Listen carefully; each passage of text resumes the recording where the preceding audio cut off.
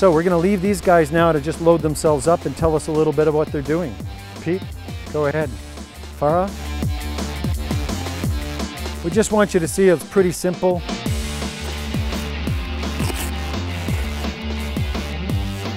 I'll take that one off.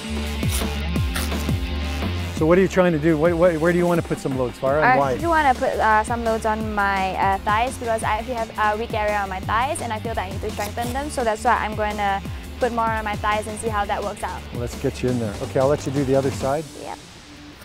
And just for style, it's always nice to try and match your left side and your right side. Pete, yourself, where are you loading now? I'm going to load the arms for speed. Oh, right on. So basically, speed counts in mixed martial arts. Well, let's. Yeah, for sure. Now here, Pete, I'll give you some hundreds. Let's do this. So the other thing with your different sizes, you're going to load those in different areas.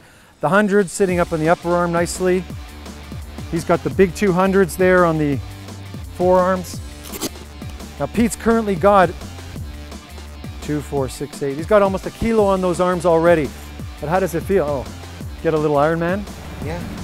It's good. It feels, well, obviously it feels weighty, but there's like no restriction in movement. How about moving in your arms? Yeah, it's fine. It's feels just like wearing a normal compression suit, Yep. but it's a bit weightier, yes. And how about that snap? Can you still feel that looseness on that punch?